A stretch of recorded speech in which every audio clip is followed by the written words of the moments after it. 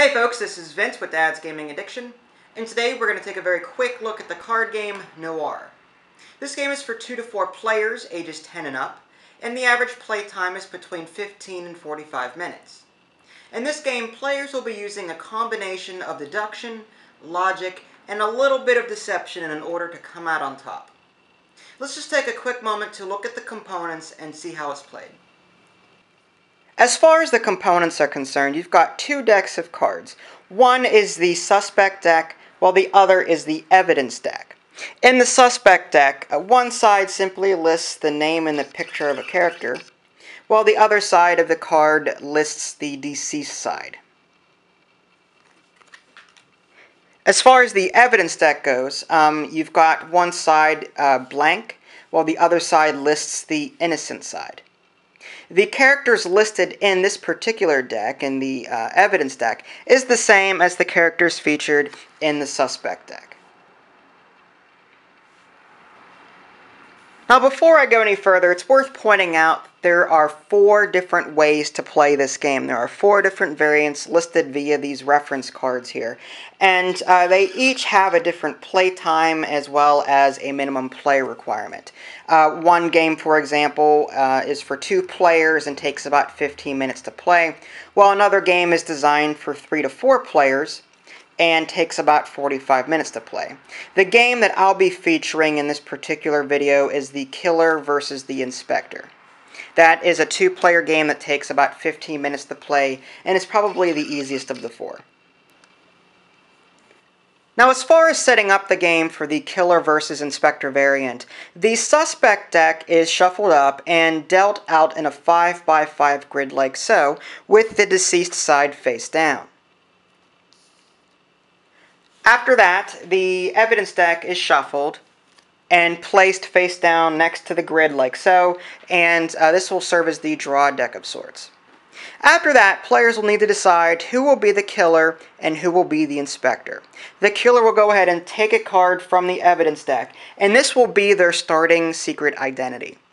The inspector will go ahead and draw him or herself 4 cards. After that, the killer will make the first move. Now, the first turn for both players is played out a bit differently. For the killer's first turn, what they'll go ahead and do is take a look at their secret identity. In this case, it's Simon, and I believe Simon is here. What the killer will do is go ahead and kill someone off that is adjacent to them, either vertically, horizontally, or diagonally. And let's just say that the killer goes ahead and picks this one to kill off. And what will happen at this point, you'll just simply flip that card over to the deceased side. Now the inspector has some idea as to who the killer is. It would have to be someone that is adjacent to this Udstad who was killed. Now, after that, the inspector will make their move. They'll go ahead and take a look at their deck of cards, pick one of them, and place it face down as their secret identity. Obviously, they couldn't pick this Udstad character because he's dead, but let's say that this person wanted to be Quentin. So he'll place that face down as his secret identity for the game.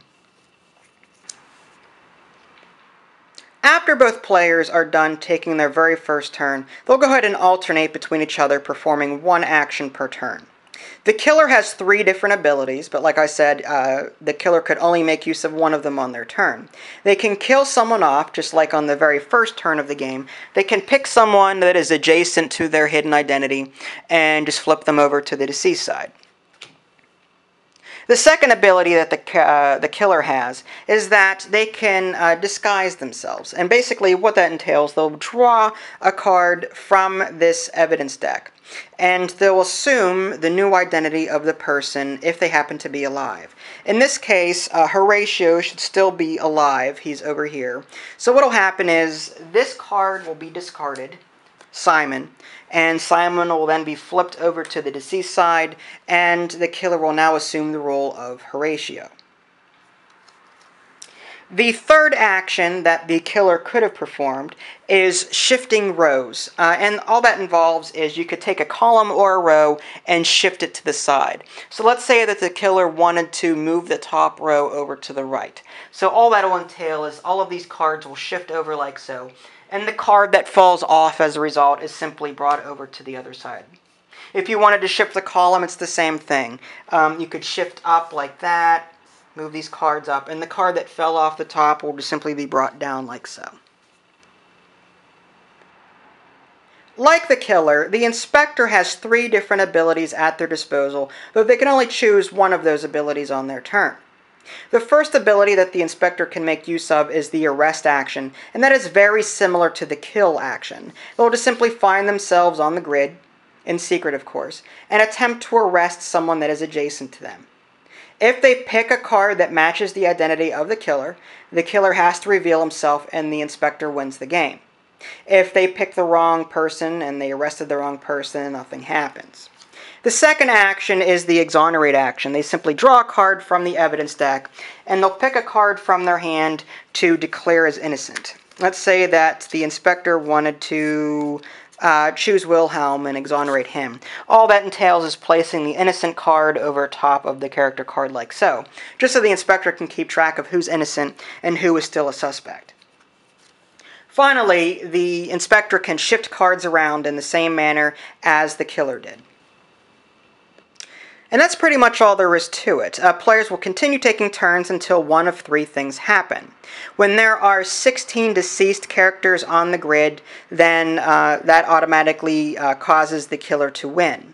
If the killer happens to perform a kill action and kills off a character that is the hidden identity of the inspector, then the killer again wins. If the inspector happens to arrest the right person, or the person matching the killer's hidden identity, then the inspector wins. And there you have it. Nothing fancy, but it should give you a general feel as far as how the game is played. Keep in mind, like I said, there are 4 different variants in the game, and I only covered one of them. You can check out my review at www.dadsgamingaddiction.com, or you can simply click on the link in the below description, then it'll take you there as well. This is Vince, thanks for watching, and I'll catch you next time.